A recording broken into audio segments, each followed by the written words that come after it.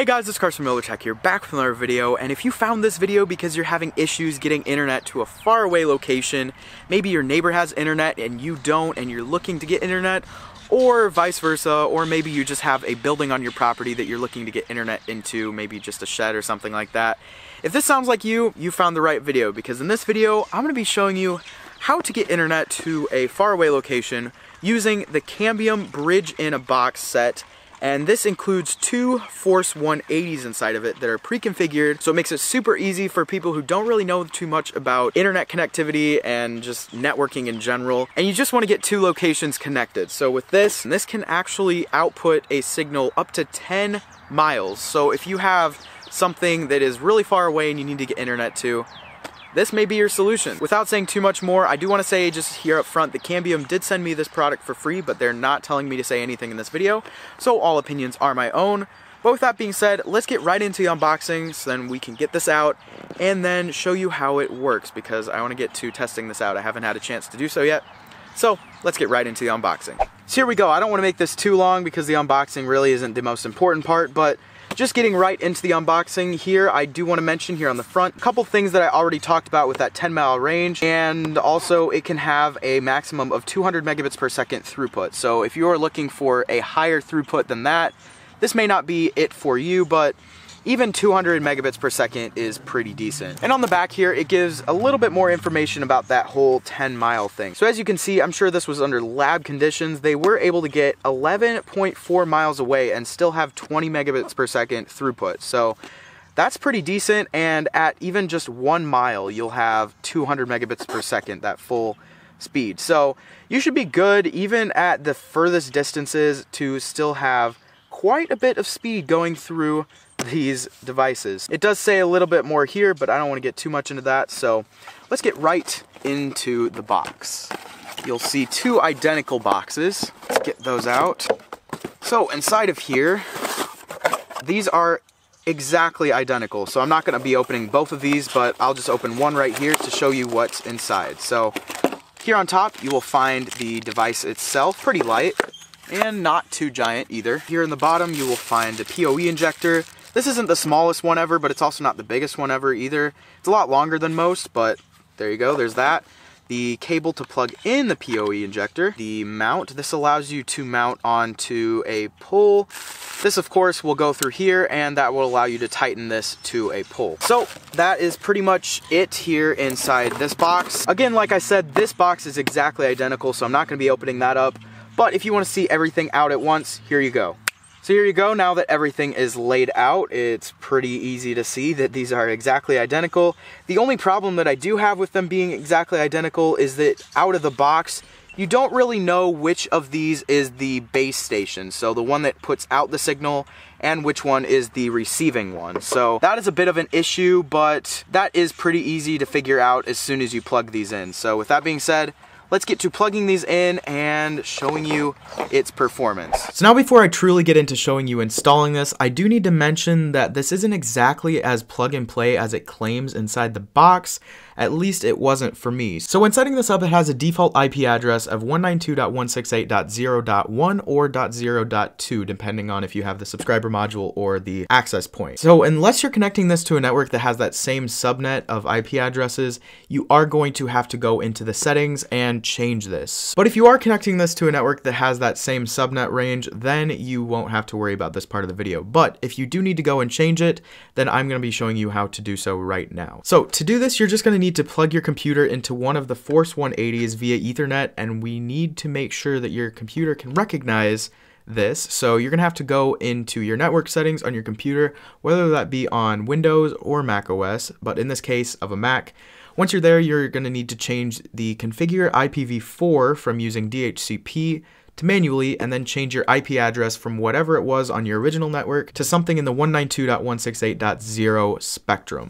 I just changed it to .4 for me just to keep it simple. But after that, you're gonna have to change the subnet mask to 0.0.0.0, and then save and proceed to open up a browser and type in the IP address of 192.168.0.1 or .2 depending on which device, once again, that you're connected to. And then log in using the username and password admin and admin. After that, you're gonna have to click on the quick start menu, and then down where it says IP address, type in an IP address that resides on your IP address subnet of your network. In my case, that's 10.0.0. something, so I changed these to 10.0.0.90 and .91, depending on which of the devices I was changing. And then after that, set the subnet mask to 255.255.255.0 and your gateway as the IP address of your router. After changing that on both of the access point and the subscriber module, make sure you click save up in the top right of the browser. And then after that, after these have restarted, you are pretty much set to go and actually use these as a bridge.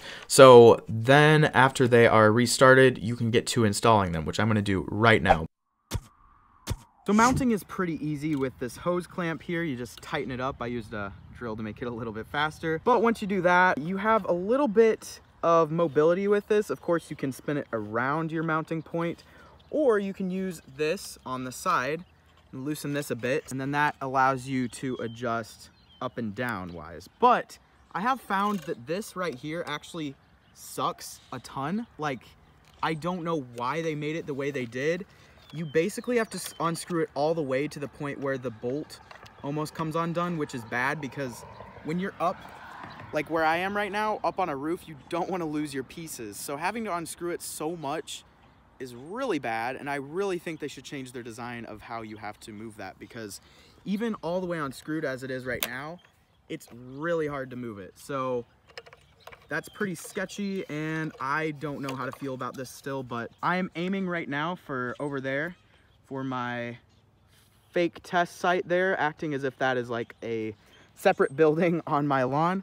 So anyways, I have this installed up here, put it all together, and aiming it over there. I would say it's lined up pretty well. There is, of course, this indicator over here, which is pretty convenient, but not so convenient in a bright daylight setting environment because you can barely see it right now. So I can see it, and two of the lights are lit up right now, so that's good. But now it is time to get down to the receiving point. Let's see how it works. This is about the closest you can get to a demonstration of this. So I installed it over here. I just want to show you again. Here's the sub module. And also in the inside here, you can see that I put network out. And on the other one over there up on the roof, I put network in because the input of the network goes into that. The output goes to this, so that's why that's there. Going down here to the PoE injector, you're gonna wanna go and make sure that you plug in an Ethernet cord to the gigabit data. And then you take the other end of this cable, and this is the end here that you can go and plug your computer, router, whatever it may be. In this case, it's just a adapter that goes into my computer because, of course, my computer does not have an Ethernet jack. So as soon as you give it a moment, it should connect to your computer and get a DHCP address like pretty quickly. I just want to show you that I do have Wi-Fi turned off, so I'm not going through Wi-Fi right now and getting internet through that or something, but I am getting it through that USB LAN port. But with that being said, if you run a speed test here, I just want to do this really quick and show you comparison between the regular speed that I get inside and to now. As you can see, the ping time is a little bit higher than inside usually is directly through our Wi-Fi or even a direct connection to our network. But the download speed and upload speed is relatively the same, but of course these tests do vary by a little bit each time you take them, so just take it by a little bit of a grain of salt to know how well this actually performs. But from what I see, it is working quite well. So if you're looking for something for this type of application where you're getting internet into another building, this should work great. This is of course still a little bit of a janky setup here, but it is a pretty accurate representation of, I feel, how most people would use this. This is, of course, direct line of sight, and I would say the distance is roughly, I'd say 75 to 100 feet. So the distance isn't too terribly far apart, but if you would be having this in a longer distance, I want to see how that performs. So right now, I'm going to go move the antenna, and then I'm going to go driving away to see how far we can go before I get dropped out signal. Before I did say that I was going to be going and driving as far away as I could, I decided that's probably not the best idea, considering I don't have like a direct path that I can go to, and that would make it a little bit more difficult than it needs to be. So where I'm going right now is a location that is 1 mile away from the access point, and we will see how the connection is from there. It should be fine, but I just want to test it out long range. I'll be there very soon, so once I get there, I'll set everything up and then you'll see how it looks.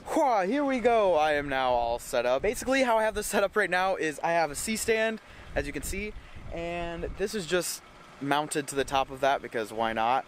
Basically that is connected then into my computer right here, as you would expect, and that's just plugged in through the Ethernet adapter, the same one that I used before, and then it's just getting power from my vehicle. So there's that. Something I wanted to show you here on the laptop is the fact that I am not actually 1 mile away. I thought that I was going to be about a mile away. However, where I am currently on the map, it is showing me only about 0.8 of a mile, so I'm not entirely where I was hoping I would be. But where I am right now, there is a perfect downlink. On the screen, it's showing me that it has 100% link quality uplink and 100% link capacity uplink. So running a quick speed test here on the computer, as I did before when I was running the test earlier, this is reaching full speeds. I actually already ran one, but I'm gonna run a second one now just to show you what it's at. The ping is actually lower than what it was yesterday. So I think that might have to do with the fact that either it's a different server, it could be that, or it could be the fact that I was so close and I didn't actually turn down the uplink distance, so it's set at default of 3 miles, but you should really just put that down to the lowest distance that you have between your subscriber modules. So if you have numerous of these, you want to put it to the furthest module, but no further than that. That could have been what caused the issue with so much ping, but as you can see after running this test, I'm getting 17 megabits per second download speed and almost 4 megabits per second upload speed. So that's actually almost better than what I usually get at my house. So that is doing pretty great. And I would have to say, with how simple it was for me to set this up, literally all I did was I sat it there and moved it just a little bit. Like, this is not even lined up perfectly right now. Somehow I have 100% quality uplink. Something interesting that I can do here though with these is if I go to the tools and go to E-Align, it will show the dBm level of the antennas. So if I set my camera down over here, right now I'm just gonna move it to the left. As you can see, it immediately drops quite low. If I move it back to center, I can get it to a really good dBm. Speed-wise, this works great, even at this far distance. I wish I could test it even further, but I think this has a good point of, if you have direct line of sight and you're trying to get this far away, you should be fine. And even if you don't have complete direct line of sight, if you're through trees or something, you should be fine. So there you go, there's the video. I hope you guys enjoyed it. A couple more things that I do want to say about this is, again, with the whole plug and play thing, I wouldn't say that it is exactly as easy as it says, but it's not too difficult to go into your computer, change some things up. Since I showed you how to do it, it shouldn't be too difficult to change. And one more thing that I'd like to mention is, again, it doesn't say which is which out of the box. I wish they would have it labeled or something. With that being said, everything else about this, I would have to say, is absolutely amazing. After that IP address change was passed, everything else was smooth, and overall, it has performed really well. I haven't used this long term yet, so I can't say for certain how it is in the long term, but my WISP, which is wireless internet service provider, uses Cambium products, and I have a Cambium dish up on our roof because that is how we get our internet to our home. So with that, I've really never had to reset it or restart it. So overall, I would have to say that this, although I haven't tested it long term, it more than likely will perform as the other products do as well. This is a pretty great device, so if you're looking for an easy way to set up a bridge between two places, this is definitely a great solution. I do gotta say that there are, of course, other solutions out there. I'm not just gonna push those aside because there are other options out there, but if you're just looking for something really quick and easy and reliable, I would suggest this. So anyways guys, that is it now for this video. I hope you guys enjoyed it. If you did, make sure to let me know by clicking that thumbs up button down below. If you have any questions at all, make sure to leave those down in the comments. I love responding to you guys' comments, but sometimes you guys just don't leave them. Also, if you'd like to see future videos from me, consider clicking that subscribe button down below. And if you'd like to see my last video, that should be right over there, and some random videos should be down there. Anyways, that is it for this video. Hope to see you in the next one. Peace.